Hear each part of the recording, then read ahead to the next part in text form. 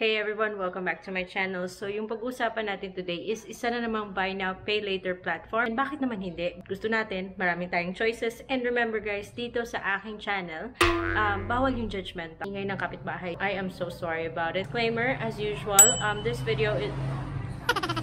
video is not sponsored by TendoPay. And again, I am another user of TendoPay and gusto ko lang i-share yung aking experience with this, especially yung sa application na part. And like I said, bawal yung judgmental. Pero namang magsasabi dyan na kakahiya, may utang. Huwag nyo silang pansinin kasi alam nyo, secretly interested din sila. So, nagpapanggap lang yan na ayaw daw nila, kunyari lang. So, huwag na natin patagalin pa. Yung pag-uusapan natin today is TendoPay and kung paano mag-apply. Itong si TendoPay, well, tulad ng mga ibang buy now, pay later platforms, TendoPay is easy access. You can use your phone to use TendoPay and then easy management. Again, meron siyang app. And then you can also, it's convenient kasi you can do a lot of things with just the app in your phone. And also, you can shop faster with more merchants. It's safe daw and konti lang yung requirements niya. So, ano nga ba yung mga requirements ni TendoPay? Kailangan lang nila yung number 1 is valid email address and your phone number.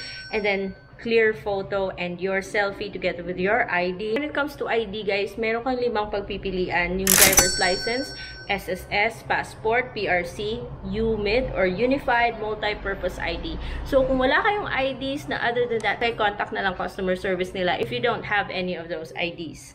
Ano naman yung mga tinatanggap nila as proof of income?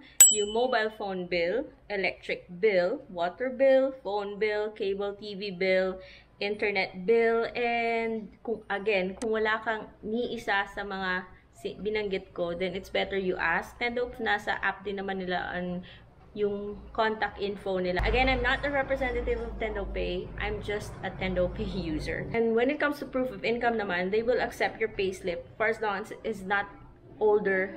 The payslip is not older than 2 months. Usual na tinatanong ng karamihan, do I need a bank account or credit history to start using TendoPay? So the good news is that you don't need a bank account or credit history to use TendoPay. Kada sa TendoPay is medyo lax siya compared with other buy now pay later platforms. So how long does the approval process takes place? So maximum of 1 business day pag na-complete mo yung application. Mas madaling mag-apply sa website. Kung sometimes merong something sa app nila na hindi mo makikita sa website nila, and there's a certain part ng application process sa app na ida-direct ka pa rin naman sa website.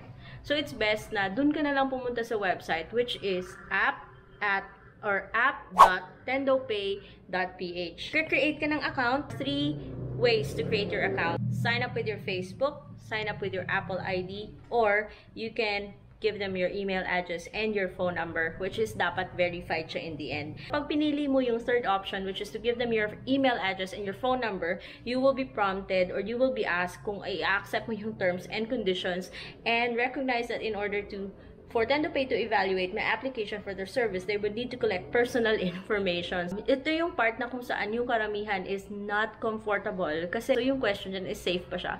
So far, according to their website, safe naman siya, registered naman siya, legit naman siya, and the fact that it is accepted as a payment option for Lazada and Zalora makes it, nakakabigay siya ng sense of security na mukhang safe nga siya. And as a company that lends money, then it's just natural for them to gather your personal information kasi they'll be using that to determine whether i-approve ka nila or hindi. Yung pinili ko kasi is yung third option. So, i-confirm yan yung mobile number mo. So, to do that, magsasend siya ng code sa mobile number mo, and then kailangan mo ilagay yung code na yan para to continue with the application. After mo ma-confirm yung phone number, you will see that they have broken down the application process into 3 major steps. So, yung identification, yung additional questions, and yung ID. Yung first step is identification, and this part is merong siyang hihingin mga questions. And then you're gonna give them your first, last, your middle name, your date of birth, and then your gender. So, ito na yung start ng pag-collect nila ng personal information mo. And then you can click next. Then these are the same things na makukuha nila pag nag-connect ka ng Facebook account mo. But if not, then you'll give them your personal info and then you can click next. And after that, hihingi niya yung address mo. Please take note guys na later on, hihingi sila ng proof of billing. So your proof of billing, kung place kung saan ipapadeliver yung mga items na bibilhin mo through the Buy Now Pay Later platform, and yung address na ibibigay nyo mo sa kanila should match. No exemptions. Hihingi nila kung how long you've stayed there, and then you can click next. So they will also ask for additional information, and hihingi nila yung reference mo. So sa madaling salita guys, this is the part kung saan ibibigay mo yung tao na pwede lang i-contact in the event na hindi ka nila makontak. Alam niyo na yung sinasabi ko dito. Para maiwasan yung ganyan hassle, it's important na up-to-date yung account sa mga Buy Now, Pay Later platforms or kahit nasa anong mga online loans. So, pag nabigay mo yung reference, yung personal info mo, then you can proceed with the next step, which is additional questions where they will ask yung mga residence type, if it's rented, if it's owned, yung mga, kung meron ka mga kids, yung, they just simply want to get to know you. So, they're asking all these questions and gusto nilang malaman kung gumagamit ka ng prepaid or postpaid phone and kung gaano ka nakatagal sa current job mo, and then what % of your monthly income do you put into savings. So, nasa inyo na yun kung anong gusto nyong isagot. And then, continue. Gusto rin nilang malaman kung meron kang existing loans. I honestly told them yes because meron din akong bill ease and meron din akong home credit.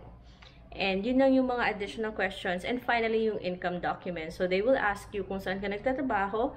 I think okay lang if you're not employed. Kasi for me, I am not sure kung how strict they are or if they allow people na walang income. But basically, they need someone na makakashow sa kanila that you have may pumapasok na income sa'yo consistently para malaman nila if you're capable of paying for the loan. So, that is why they want to know kung may trabaho ka, kung saan nanggagaling yung monthly mong pera. So, yun.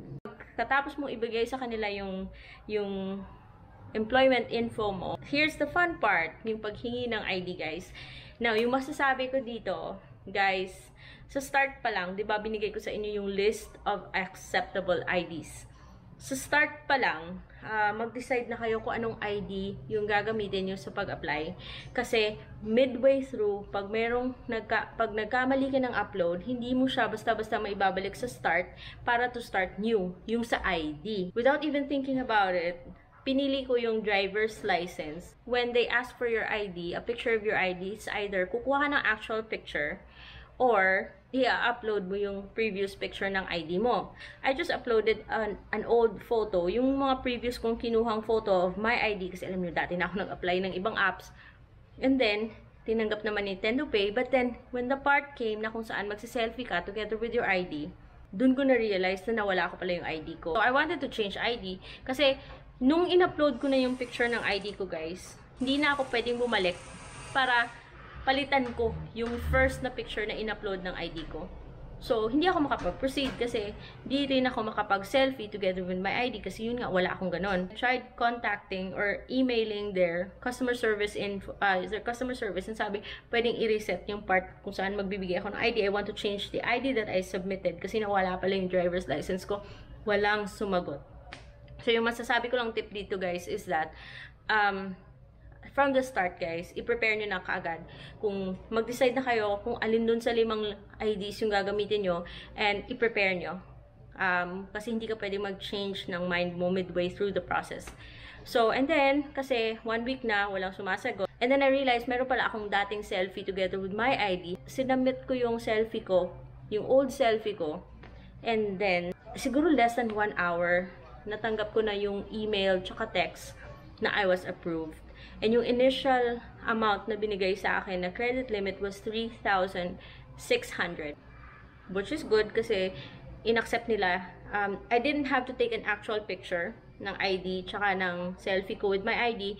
Tinanggap naman nila yung existing pictures na nasa phone book, nasa albums na dun sa phone ko. I was approved and meron akong 3,600. And nagamit ko siya sa aking Lazada purchase. So, ito lang yung share ko sa inyo guys about my experience applying for a TendoPay account. Again, walang masama sa pag-a-apply sa mga ganitong platforms. Especially na mukhang legit naman siya. For as long as nababayaran. And of course, yung advantage, pag nababayaran mo and good yung record mo is, lalaki yung credit limit mo. And at the same time, kung the next time na kailangan mo, makakaulit ka. Let me know kung anong naging experience nyo. And if you have other tips, share nyo na rin sa baba. And I hope I see you again soon. Thanks. Have a good day. Bye.